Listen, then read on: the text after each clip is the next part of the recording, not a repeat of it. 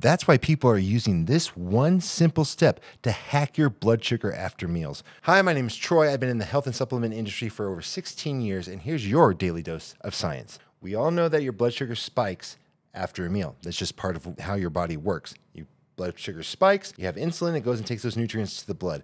But according to neuroscientists Andrew Huberman and Dr. Casey Means, there's a simple and more powerful trick to kind of regulate your blood sugar, and it's as easy as a walk in the park. It actually is a walk in the park. New research shows that just a 5 to 10 minute walk post-eating can dramatically reduce your blood sugar spikes. And we all know if you spike your blood sugar and it comes back down, spikes up, comes back down, that's not the best way to kind of take care of your health. Actually having a normal blood sugar that when you eat, your insulin kicks in and it goes back down. As a diabetic, I understand this completely, but this new research shows that just a 5 to 10 minute walk, just a walk around the block, significantly reduces that blood sugar spike so that you can kind of process those sugars and those nutrients a lot better. And here's how it works. After a meal, your blood sugar rises, but if you move a light stroll around the park or around the house, around the neighborhood, invite a family member, make it a social thing, help your muscles soak up that glucose like a sponge, keeping your levels stable. So it's not like it's just coming out and you're ruining your blood sugar and the nutrients that you got from your food. It's actually helping your muscles absorb that a little bit better. Huberman says the sweet spot, start walking about 15 minutes after eating. So don't throw it on the fork and go out, but wait 15 minutes. For those with diabetes, like me, wait 30 minutes because we have to process that blood sugar a little bit slower. So that's why there's no gym equipment, no weird supplements, nothing that you're taking, no vitamins or minerals that are going to help this. It's just a simple walk around the block, 5 to 10 minutes, 15 to 30 minutes after you eat,